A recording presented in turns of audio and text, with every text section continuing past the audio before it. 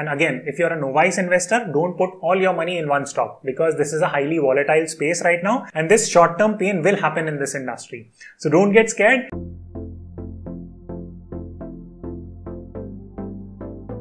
Hello everyone, welcome to today's video. So let me start today's video by asking you a very simple question. The question is that by how much do you think FANG stocks have grown in the last 5 years? So FANG is Facebook, Amazon, Apple, Netflix, Google. So by how much have these stocks grown in the last 5 years? So type out your answers in the comment section and here is some data for you. So Facebook and Amazon have seen an increase of 185% and 500% respectively. Apple and Alphabet have grown by approximately 175% and Netflix has grown by 450%. So almost, roughly speaking, in the last 5 years, these stocks have roughly tripled, right? Now you might say, Akshat, these are like American companies, why should we bother? Even if you check the data for technology companies based in India, for example, TCS is one of the biggest tech firms in India. It has grown from 1230 levels, from approximately 1200 levels 5 years ago to approximately 3300 levels as we are sitting today. So in 5 years, again, the Indian technology stocks have also tripled, so to say. Now, why am I telling you this story? The story has a very important lesson. The lesson being that there are certain sectors which exhibit really fast growth in a decade's time. So last decade, it was tech. Maybe this decade also it will be tech, but there is additional one sector which I am betting quite heavily on, which is called as EV or electric vehicle sector. So on this video, I am going to cover the ins and outs of EV sector and I am going to show you how to make investments in the EV space by showing my small case and showing my individual stock picking strategies as well. So stay tuned on this video and please like and comment. Please like and comment this video because it would indicate to me that you really enjoy this type of case study content and I would continue to shoot it. So let me cover 3 specific points on this video. First, let me walk you through the growth potential of electric vehicles industry. Second, let me cover the scope of this industry in India and what is the primary value chain where the value will be unlocked. And third and finally, let me show you the investment scope of this industry and I will share my portfolio of what specific firms have I invested in the EV sector and which firms will I be investing in going forward. So in order to assess the growth potential of the EV industry in general all across the world, you need to consider 2 specific points. So the first point is that are the external conditions conducive for EV sector to grow? What do I mean by that? For example, you might have heard that back in the 70s when the development of computer happened, the cost used to be very high, right? 1 MB of RAM used to cost insane amount of money. But as the industry progressed, the cost of those factors started going down. Silicon Valley developed. A lot of investment started pouring into tech and computer-based companies. A bunch of positive external developments happened that really propelled the technology and the software industry. So similarly, we are sitting now in 2020s. You need to ask yourself the question that, hey, do I see this EV industry getting conducive help from external factors? There are a lot of positive external factors at play here. First and foremost, majority of the corporations are becoming more socially and sustainability focused. They are following something called as ESG norms. Very recently, when Elon Musk dumped bitcoins, he gave the criterion that, hey, these bitcoins extract a lot of energy and therefore I am dumping bitcoins because in the mining of bitcoins, a lot of energy is spent and I don't want to get into all these environmental destruction. So he went out of Bitcoin. His reason for ditching Bitcoins is up for debates. But the point that I'm trying to enforce here is very simple. That majority of these Fortune 500 companies are becoming ESG, which is environmental, social and governance focused.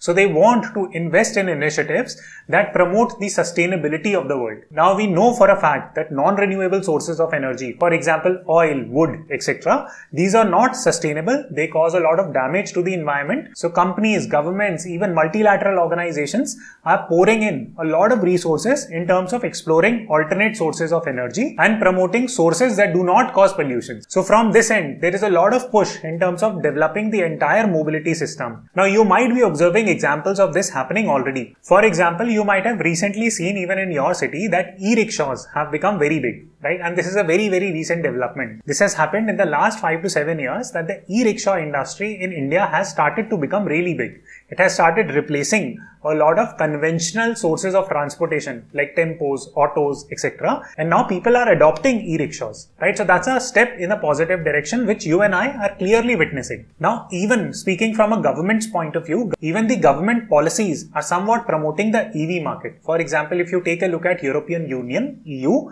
so what they have started doing is that they have started levying a lot of taxes on conventional sources of transportation. If your vehicle is extremely heavy, then you will have to levy heavy taxes. Now I will link a study here and I will flash that part of the study to support this argument. So please take a look. Now, whether we look at it from a trend perspective that, hey, whether oil usage is going up or down.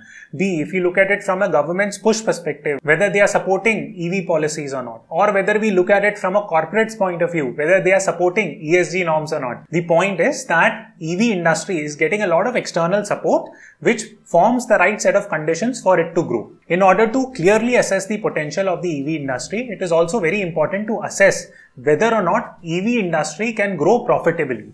Right? This is a very important point because there are a lot of products and industry where the growth happens, but the growth does not happen in a profitable manner. Would EV industry fall in such a category? My answer is no, and I will give you the reasons why. So there is a mass adoption of electric vehicles, be it electric bikes or electric scooters or electric cars. It is already happening at scale. Now here is a study that was done by Niti Aayog, which published a report called as India's Electronic Mobility Transformation. So it estimates that by the year 2030, the EV sales penetration in India would stand at 70% for commercial cars, 30% for private cars, 40% for buses, and 80% for 2 and 3 wheelers, right? So this is a very important estimate that has been given by Niti Aayog. Very, very important for you to consider because this really depicts that in which direction people are going to buy their vehicles. Are they going to continue buying their traditional vehicles or would they shift to these new age vehicles which are called as EV? So it is clearly happening. That shift is clearly happening and Niti Aayog has categorically pinned that down. There was another study that was published by Auto News in Europe and it categorically says that by the mid-decade, EV sector profitability will match internal combustion engine based vehicles. Now, this is a very big statement to make because so far, for the last 120 years, we have been using conventional sources of energy to drive automobiles as we are seeing, even now, right?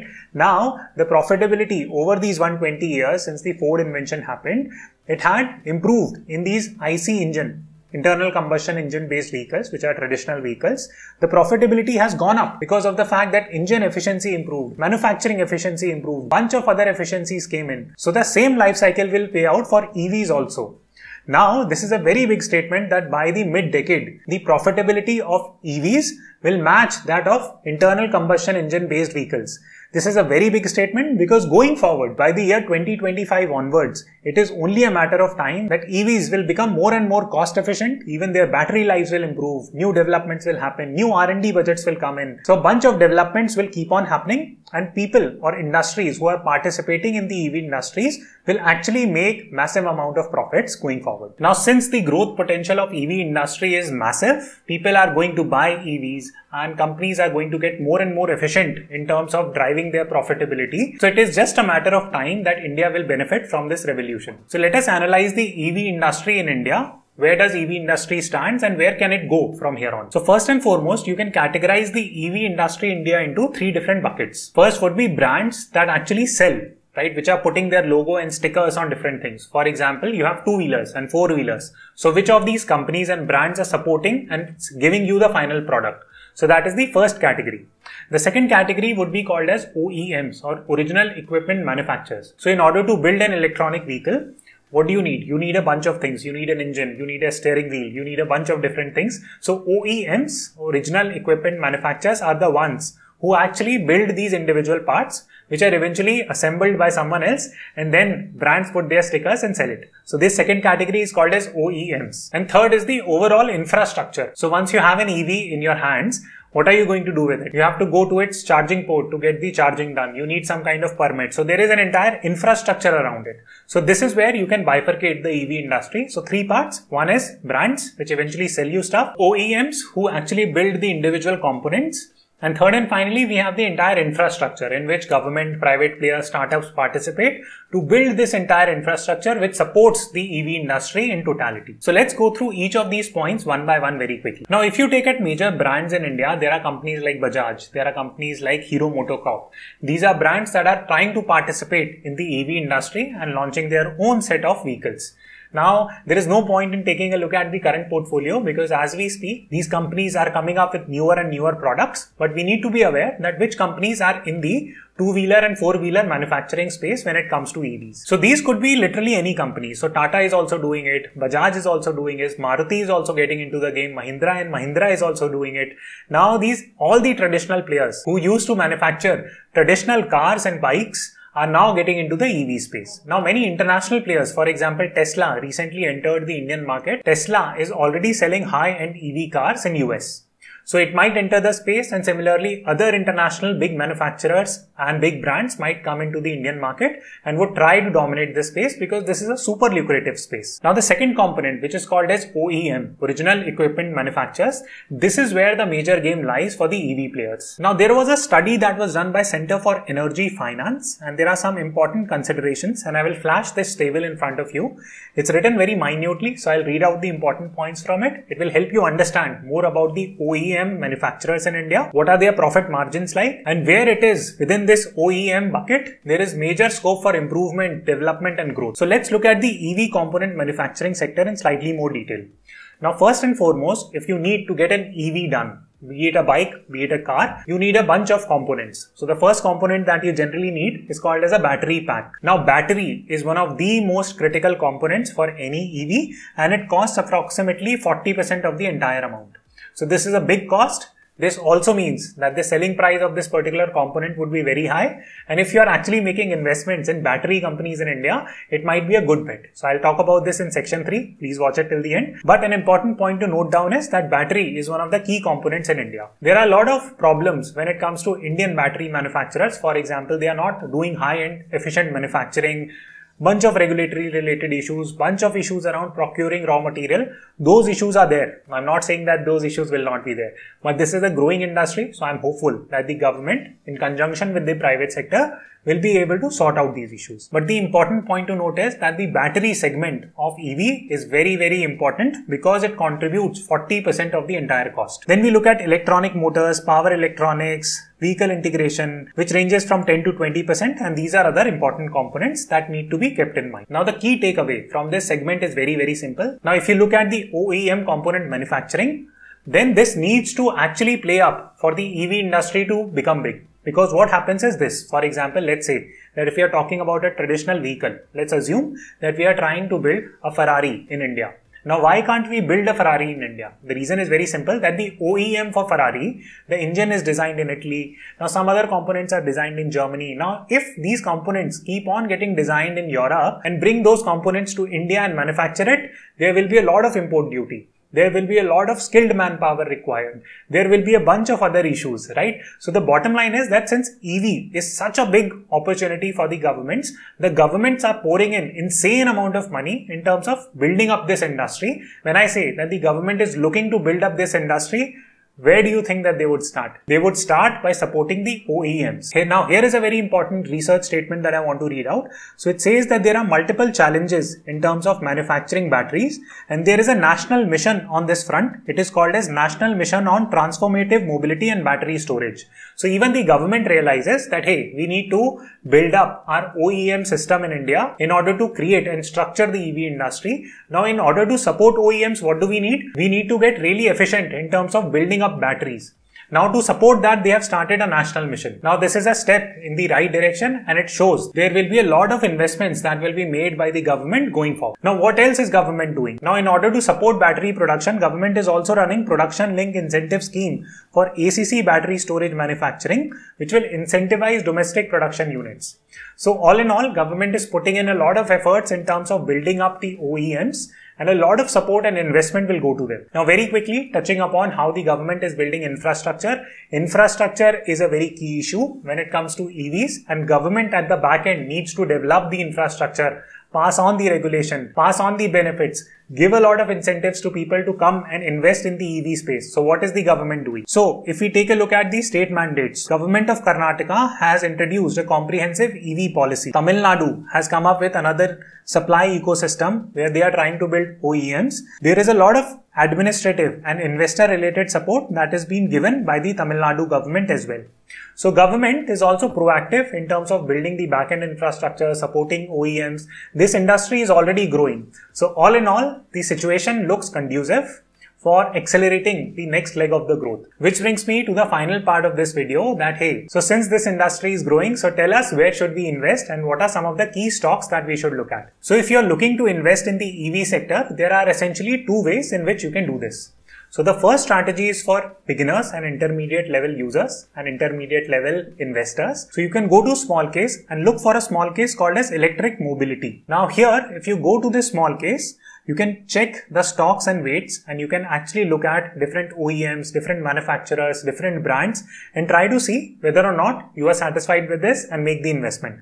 For example, I'm personally investing in a company called as Amara Raja Batteries Limited. So I bought this stock a few days ago and I'm running it at a loss and I'm showing you my loss portfolio. Now please remember that I am a long-term investor in the EV space. I'm keeping at least a 10-year horizon. This loss, I'm certain, will turn into a massive profit. So this company I have already invested in. Now there are other battery manufacturers that you can pick. And again, if you're a novice investor, don't put all your money in one stock because this is a highly volatile space right now and this short-term pain will happen in this industry. So don't get scared. A better approach is that just go invest in the small case because they have diversified it really well. For example, what are some of the other companies in which I have already made an investment? So I have made an investment in Hero MotoCorp. Why have I made an investment in Hero MotoCorp? The reason is very simple, that Hero MotoCorp is one of the leading companies when it comes to two-wheeler manufacturing space. So they have a massive distribution system already in place and therefore I feel that when the EV market starts to take off, Hero MotoCorp can actually accelerate its profitability, right? So this is one trend-based investment that I have done. Now, if you take at Indian Oil Corporation Limited, now many of you will say that, hey, how is this EV? Now, IOCL is actually going to play a different role altogether. For example, the IOCL very recently with Sun Mobility has launched a battery swapping facility. Now, IOCL, as you might be aware that you might have seen a lot of petrol pumps that IOCL owns and operates. Now, as the EV industry grows, it will require charging stations. It will require maintenance. So IOCL can get into that business very easily. Therefore, I have made investments in IOCL as well. So the easiest way for you, if you're a beginner and an intermediate user who cannot track their investment, is to just literally go invest in this small case. The reason is very simple again, that there is a rebalancing that happens for this portfolio. So there will be experts who will look at this portfolio periodically and drop and add some new stocks into it as per the market conditions. I am a slightly advanced user, so I'm picking individual stocks as I have shown you. So strategy B is that you can go and like me, you can keep on making investments in EV industry. So I hope that you enjoyed this video. Please give it a thumbs up. That would indicate to me that you enjoyed the content and you would want me to continue to make such videos in the future. So let me know which other industry you would want me to shoot a case study on. I'd be very happy to do it and I will see you on the next video.